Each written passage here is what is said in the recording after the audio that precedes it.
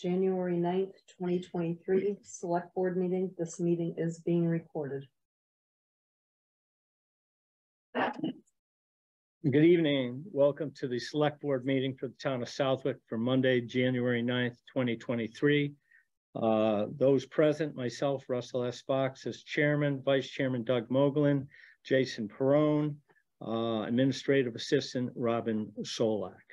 I'd like to begin the meeting with a pledge of allegiance, and we have a member of our regional school committee here, Pat Jubb. If you could start us off, sir. I pledge allegiance to the flag of the United States of America and to the republic for which it stands, one nation, under God, indivisible, with liberty and justice for all. Thank you, Pat.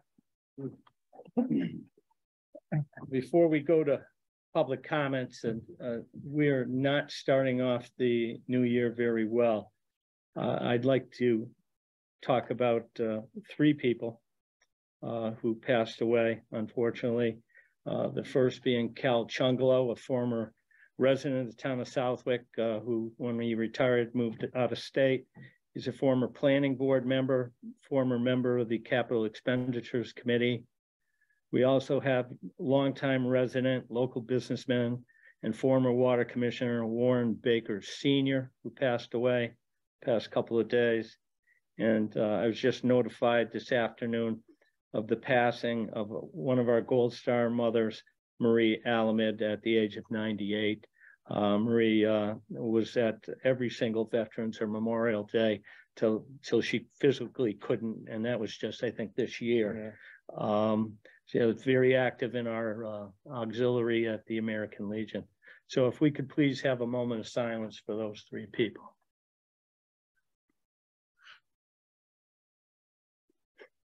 Thank you. Now, public comments. This gives anyone that's not on the agenda that would like to make a statement to the select board. This is your opportunity. I ask if anybody that's here in the room that wants to speak, if they'd please state their name and address, and then we'll go to people on Zoom. I see a hand up. Pat Jubb. Patrick Jubb, 34 Deer Run, Southwick. This is in regards to placement of speed limit signs in the neighborhood of and around Deer Run, Pine Knoll, Lexington Circle, Warren Lane, Coyote Glen, Morningside Drive, Liberty Lane, Partridge Lane, and Patriots Way development. I included packets for the three. Dear fellow members of the select board, I'm writing to you all with my concern on safety hazards that has been an ongoing problem since I built my home in 2004. As a concerned citizen, father of three, and one who works in the field where safety is of the utmost importance, I feel this proposal to place 25-mile-per-hour speed limit signs in the aforementioned neighboring intersecting streets is long overdue. With the amount of people out walking, jogging, biking, etc., there's a large amount of human to vehicle potential on a daily basis. Add delivery trucks, landscapers, and street parking where the area becomes quite narrow at times. This poses a huge threat for those on foot or bike. So I included a street view and an aerial map of the proposed signage areas in which I'm requesting a study, investigation, and consideration for speed limit signs. Slow children signs, children at play, any signs, you know, that state densely populated, or any signs that warn drivers to slow down. From the map view, you can clearly see there's a potential to gain momentum in several areas throughout the neighborhood, thus increasing the actual speed significantly. After speaking with multiple neighbors who have speed concerns and have experienced some sort of near miss, I am coming to you all with the hope some sort of awareness posting or place to create a reminder that this is a densely populated neighborhood with many potentials of injury. What I didn't include is we have over 170 houses in that area, and any help that you could do is greatly appreciated. Thank you for your time. Thank you, Pat. Robin, I'm going to give you my thing so that you can have that forward to the chief of police. All right, is there anyone else under public comments? All right, I see no more hands in the room. Is there anybody under public comments on Zoom? Any? No, sir. No, sir. All right, then we are going to our meeting. I'm going to try to knock off a few things before we have a Verizon poll hearing. For clarification, The legal notice was the hearing to take place at 6:05 p.m. The agenda is in error, saying 6:15. It's a typo. So we will be conducting the hearing because we're legally supposed to at 6:05 p.m. But let me just take care of a few things first, hopefully in case there's anyone else that wants to join us. Acknowledge payroll warrant number 2316 dated 1/3/23 in the amount of $260,355.45. I need a motion to accept the open session minutes dated 12/19/2022 and 1/3/2023. Doug Moglen, so moved. Jason Perone seconded. Roll call vote, Russ Fox, aye. Doug Moglen, aye. Jason Perone, aye. Okay, I need a motion to accept the executive session minutes dated 12/19/2022 and 1/3/2023. Doug Moglen, so moved. Okay, and if we could pass those, Seconded. I'm sorry, sec. Roll call vote, Russ Fox, aye. Doug Moglen, aye. Jason Perone, aye. Okay, if we can pass those back. Thank you. Okay. All right, then we are going to go to the public hearing. I will read the notice. Public hearing, Select Board, January 9th, 2023. Notice is hereby given pursuant to Mass General Laws, Chapter 166, Section 22 and 22A, that Cellco Partnership DBA Verizon Wireless has submitted a petition to install a small cell wireless antenna with fixtures on a Wemiko pole number 164 located at 567 College Highway in South Massachusetts. Equipment includes antenna, equipment adds wires, cables, meter, fiber, demarc box on the pole. Interested parties should attend the Select Board hearing at Town Hall at 6:05 p.m. on January 9th, 2023 to hear from the applicant or submit written testimony on the matter. Zoom meeting details will be posted on the town webpage at www.southwickmass.org, public meetings and agendas. The petition and plans can be reviewed at the town clerk's office and online at www.southwickmass.org/home/pages/town documents. Select Board, Town of Southwick, Massachusetts. All the appropriate people were notified by mail, the abutters. Yes, that's correct. The town actually We- did we the sent mail out. Okay, so, and the correct time was given, 6:05 p.m. Okay.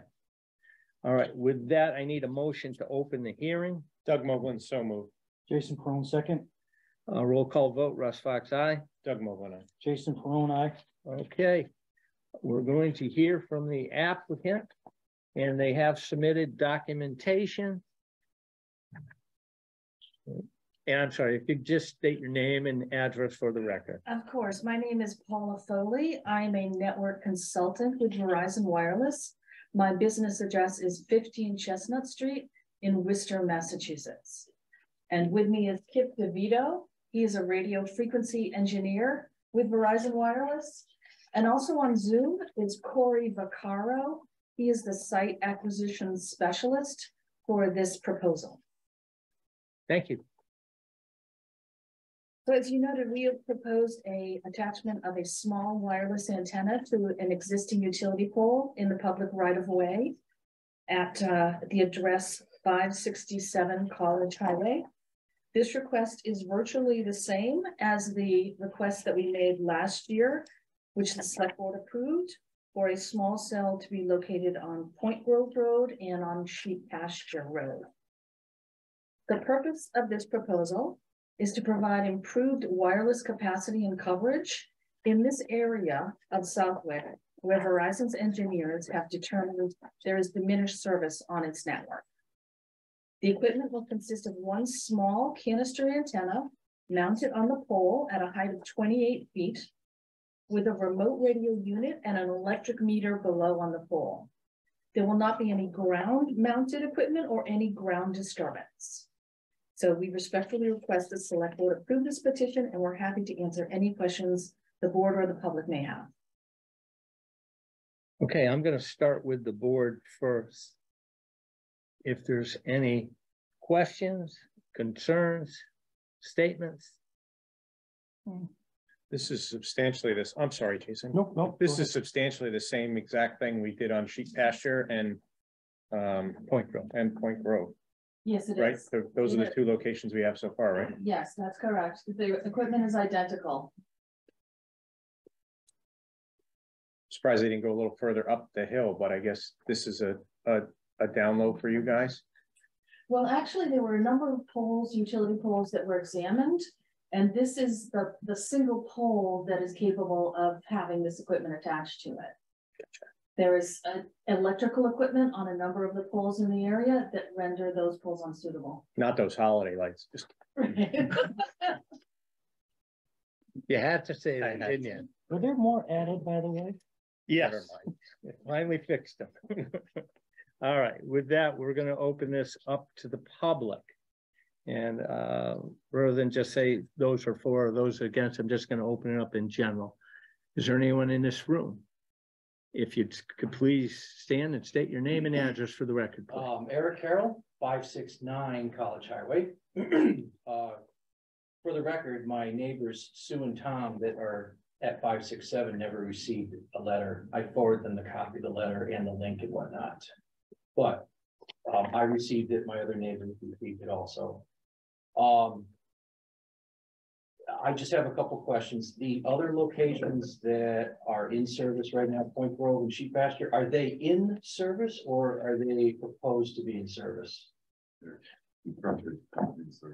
They are in service. If you could speak up just a little louder so people on Zoom could hear. So they're constructed, Yes, well, one of them is constructed, but they're not in service. okay, Not at this all right, time.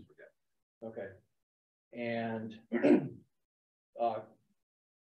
one concern I have is the specifications of the transmitting power, frequency range, power output.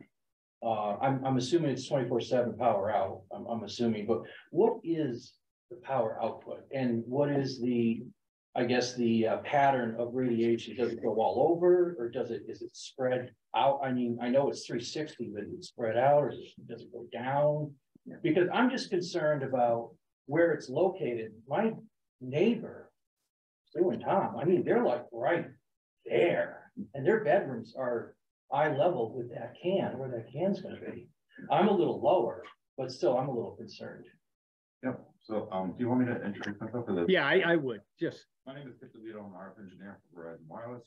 Our address is 20 Alexander Drive in Wallingford. This antenna is what we call, it has a peanut pattern. So if you envision like how peanut looks, like here's the road. So from here, it's gonna be like, kind of like a peanut up and down the road. So this antenna is designed to direct its pattern for the road and some of the surrounding buildings in the immediate area. Okay.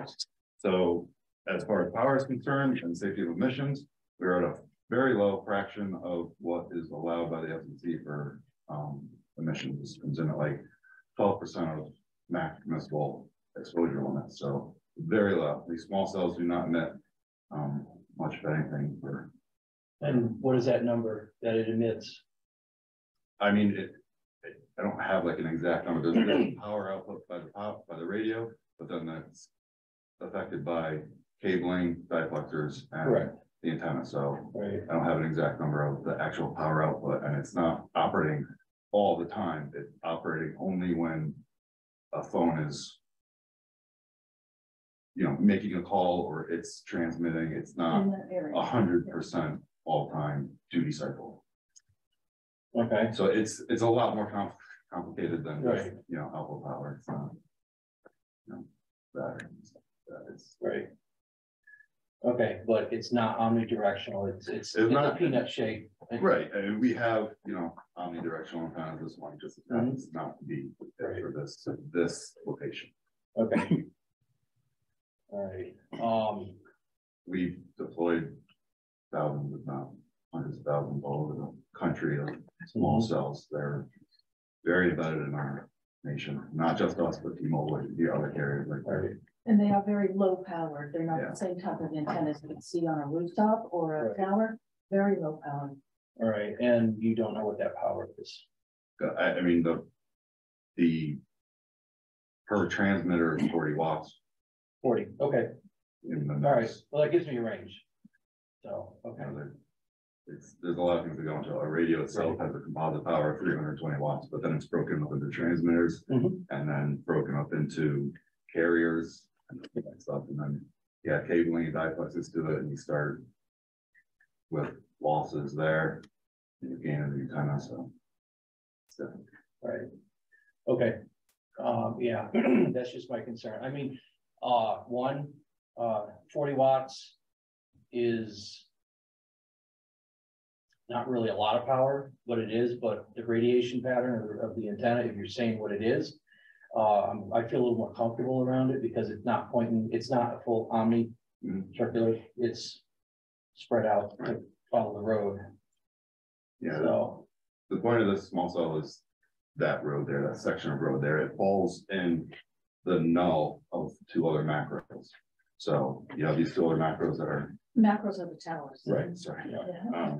And you have these sectors where the antennas are pointing, and in between those is what we would call a null, where you're just like outside of the main RF pattern there. right, This section of road falls in that null. So like if you're shining two flashlights, Mhm. you get a sort of like shadow. That's what this is. That's the point. okay. All right, and, all right, I think that's all I think. Yes, I believe that was it. My other question was already answered, is where if there are any other locations that I could like look at, just look at, but, okay. Oh, she. I think I'm all set. Endpoint group. Yeah, if you go to the 82 Point Grove 82 Road, point, Yeah. that's right there. okay, all right, okay, thank you. Thank you. Charles Dunlap, Emergency Management Director, Town of Southwick, located 66 Mining Hill Road, home residence. I'm also a commercial FCC general class licensed engineer. I'd like the specifics on the frequency. You answered a lot of the questions that I had, but what is the actual frequency range? Yeah, so there's, well, we're in the 700 megahertz, the 850, 700. AWS, which is 2100, and then PCS, which is 1900. And I believe this one will have CBRS, which is, I want to say like 3400 megahertz. Okay. I'm just wondering about interference with public safety communications and local broadcast communications, or mixing of frequencies that are located in the residence, or if you're driving by with a vehicle radio, whether it be public safety or AM, FM broadcast or what have you, we are going to experience any interference driving down through that area. So, Because you're multiple frequencies, there'll be multiple mixing. yeah, so we have licenses, FCC licenses that we are given, so we are only allowed to operate in those frequencies, not outside of this. So we have filters in our equipment that make sure of that. Usually what happens a lot of times is we get outside interference from other pieces of equipment that are transmitting. Yeah, it's a So two-way it's- street.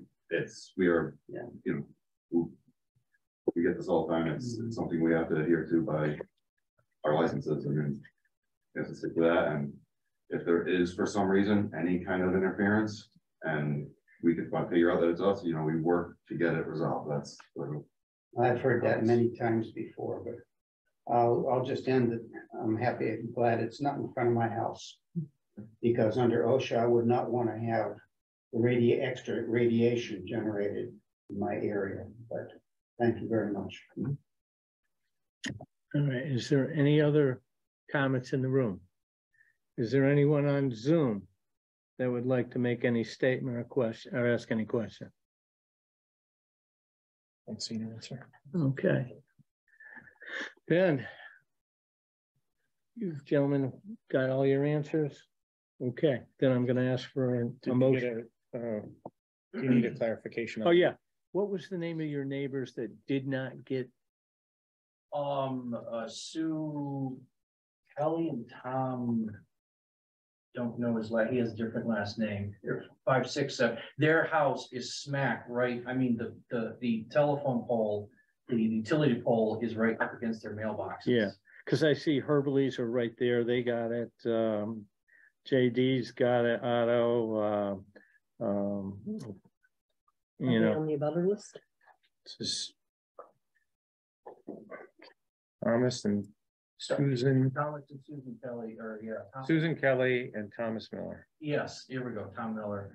I reached out to them. They didn't get a notice, but I sent them a photograph of my notice, and I also sent them the link to the documentation on the Southwick, Town of Southwick website, so they could look at the plans. yeah. I don't understand why they didn't get it, but there are some LLCs here, so I don't know, so. But at least you did notify them. Yes, I did. Okay. Yeah. Okay. And then neighbor next to me, Sandra Organowski, she received the notice. She's Yeah. the one that reached out to me first. She's on it, correct. So she got it. Yeah, I'm not sure because it looks like everybody in that area got the notification, but we will double check on that to make sure that doesn't happen in the future. Okay, I'm going to accept the motion to close the hearing. Doug Mogul, so moved. Jason Peron, second. Roll call vote, Russ Fox, aye. Doug Mogul, aye. Jason Peron, aye. Okay, hearing is closed. Is there anyone that would like to make a motion to approve or disapprove at this time? Make a motion to approve. Got a motion? Need a second? Second the motion. Okay, roll call vote, Russ Fox, aye. Doug Mogul, aye. Jason Peron, aye. All right, we thank you as usual. And I thank Charlie and for you guys, because every time I get a better education of this, you know, and learn more each time. All right, we thank you. Thank you very much.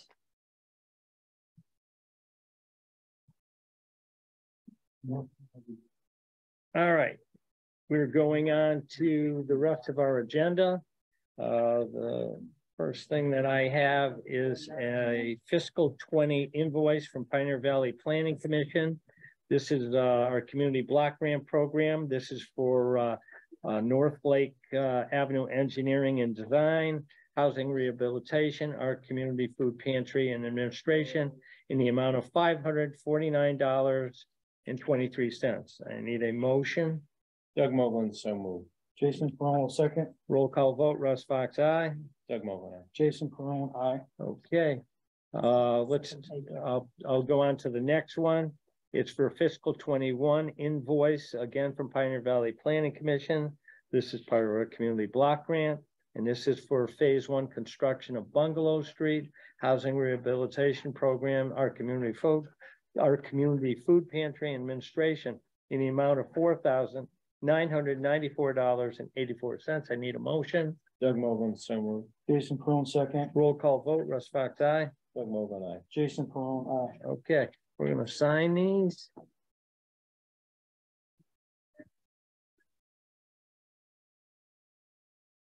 Must say, I'm doing a fair job of writing 2023 versus I have the first week of January. I haven't made the mistake yet. either. I don't know. But I'm gonna, now I'll probably just doomed myself. we're jinxed now. Because we mentioned it, we're jinxed.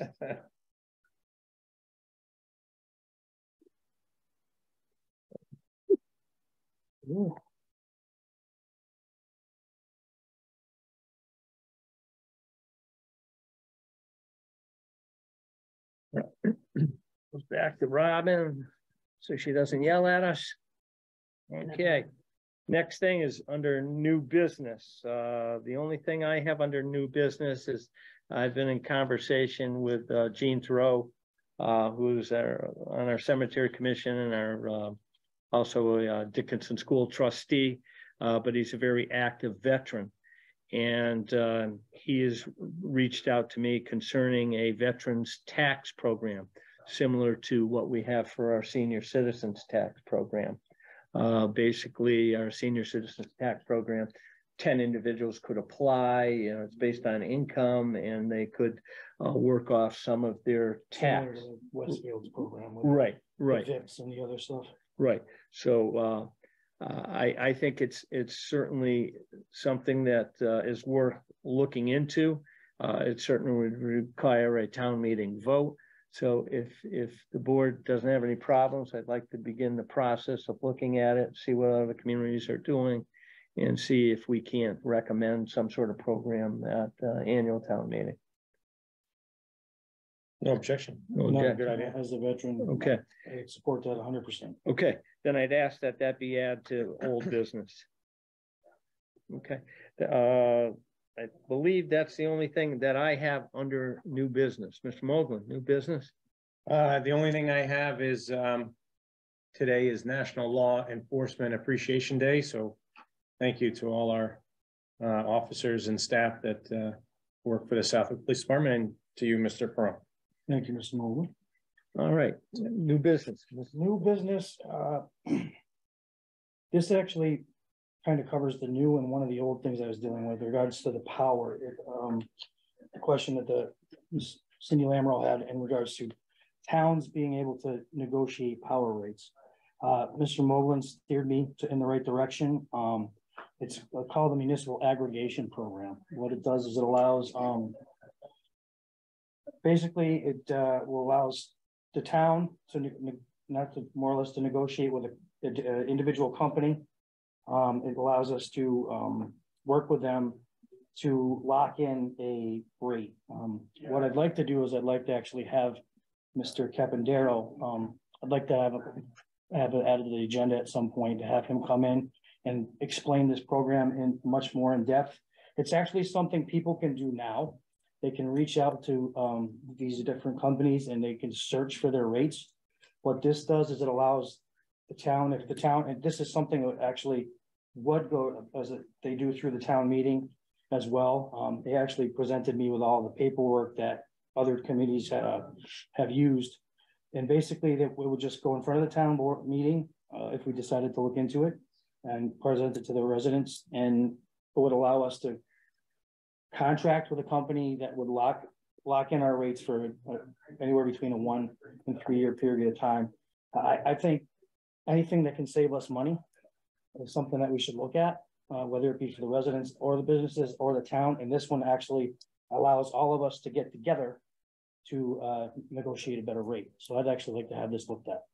Yeah, nothing wrong with that, looking at anything. Yeah. And I know with my company, we've locked in a rate for 3 years, and knock on wood, I'm glad we did Yeah. before that rate increase.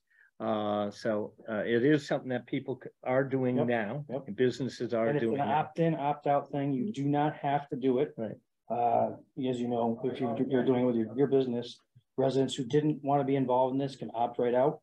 And otherwise they're added, and the buying power is increased by however many residents or businesses are involved. Okay, and the person that you wanted to come in, is he a particular business that offers He it? is it's the group that Mr. Moglen steered me towards. Actually, what ended up happening is there's multiple ones. It's called, his was Nextera with West Springfield. This is where they were negotiating with. They had a 3-year contract. I spoke with the central maintenance department over there, and their contract ran out. They started with this new company, Colonial Power Group, this year. That's who I spoke to. I would do the research to see, you know, if this is something that you shop around to different groups, or if you just, you know, that part I wouldn't be sure of, but it like this on top of it, it just lets the residents know that there's options for them. I'm gonna just throw this out there. Our energy consultant that is advising us on solar, things like that. Mhm. Do you think this would come under her purview too? Potentially. I They think, do have, there's different credits that are built into the program. Yeah. That allows for more green renewable energy. Yeah. and support- Well, our consultant on that, you know, isn't basically an energy expert, you know, so I'm wondering if we might reach out to her to Absolutely. get some feedback, That would be good, you know, in her experience, you know. especially an impartial party. They get- Right. Right. They might even say if they like it, go here. Right, and she might not even handle this end of it, I'm not sure, but, I mean, she is our consultant, so Because why I not, know why not It use it? would, as of right now, I just did an assessment. It would save local residents today, if we were in the program, about 5 cents a kilowatt hour. Right.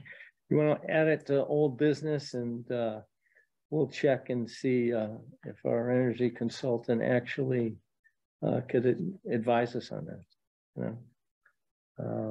You wanna kind of spearhead this thing? Absolutely. Okay.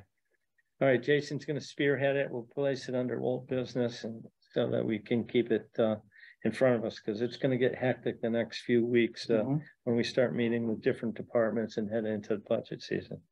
All right, so we've covered new business, old business. I think you were all here when I asked the chief of police to set up a meeting concerning North Pond. So that we can make sure that we're prepared for springtime and address any of the current issues that are being faced there.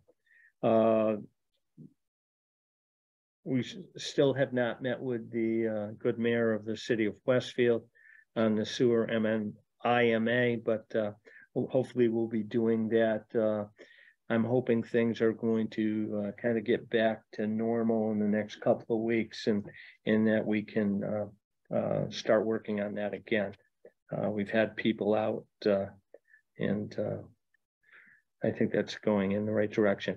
Mr. Moglen did a good job working with the town clerk so that we have our survey on Got feedback on that. the marijuana. Jumping on that. Okay. And 44 responses online so far, and as of Friday, the census hasn't gone out yet. Okay, so hopefully, because I think the census going out is going to be the big number, you know, Oh, yeah. and, you know, that's where we know exactly who's responding, and that'll be good. And I'm not saying we're going to share that information on who responded and how they did. I'm just saying that. I believe it's a separate sheet with something from the fire, so it won't be tied to your census. Right. If you send it back, they'll split it, Right, and then we'll look at it, right. I believe. Yeah. So Okay. not a problem. All right, the marijuana host agreement, Hudson Drive, that's between the attorneys, so, you know, that's really out of our court at this time. I think I've told you, we had informal discussions, the CAO and I, on the other marijuana grow facility that it looks like it's going to be taking over by new people. The opening of the housing authority, we posted that, correct, Robin? It's on the web, yes. On the web. And any action? No action. Okay. So that's something we want to get out there. We've added the speed limits on the Deer Run area, greater Deer Run area. And we've also added the health director, the E. coli testing and reporting. And we do have a new health director. That's got the email this morning that that has been finalized. So we will be working with the new person. So I think we're heading in the right direction. With that, old business, Mr. Moglen. Just following up on the speed limits that was brought up in public comments, was brought up last week, and we're carrying it under old business. There was legislation passed by the legislature, signed by Charlie Baker on his way out the door, to change the process by which towns can change speed limits within areas that are not state numbered route or state highways. And it also changed the process for state highways. But for this discussion here, it simplifies the process a little bit. And I did send that information to the chief and the lieutenant to review.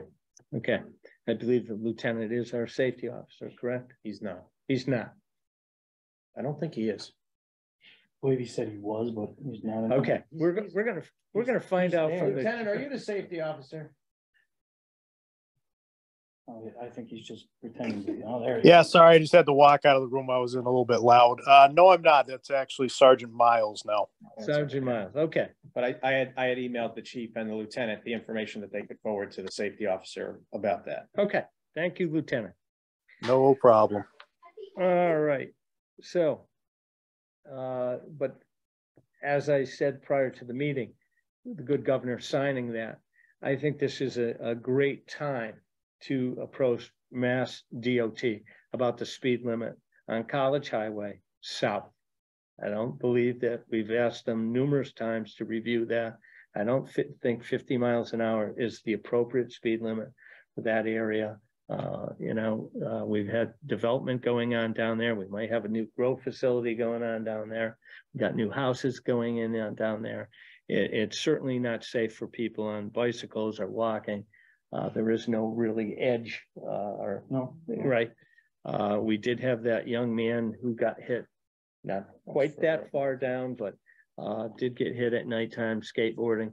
So I think I'd like to see the board at some point petition Mass DOT under this new regulation. Jason, old business. Other than the tax information that I was been looking into, and I'm going to look into reaching out to Sue Gore, Mr. Hoyt, and have them put it on the agenda at some point. Yeah, that's the best thing. I did tell you previously that I reached out to Roy Bishop, the consultant. He's on vacation in Florida. He suggested that you meet with the Board of Assessors. He felt that they would be able to handle most of the questions, and he would be willing to follow up, with any question that wasn't answered, because he does handle all the commercial end. Perfect. Okay, so with that, any other comments, new business, old business? All right. From me. I don't see any need to have an executive session tonight. So with that, I'm going to ask for a motion to adjourn. Doug Mogul, so moved. Jason Perone seconded. Roll call vote, Russ Fox, aye. Doug Mogul, aye. Jason Perone, aye. All right, thank you, everybody. We will not be meeting next week. It is a holiday. So we'll be back, let's see, January 23rd. Just look on the wall. I'm sitting there trying to figure it out. Okay, thank you and good night. Have a good night.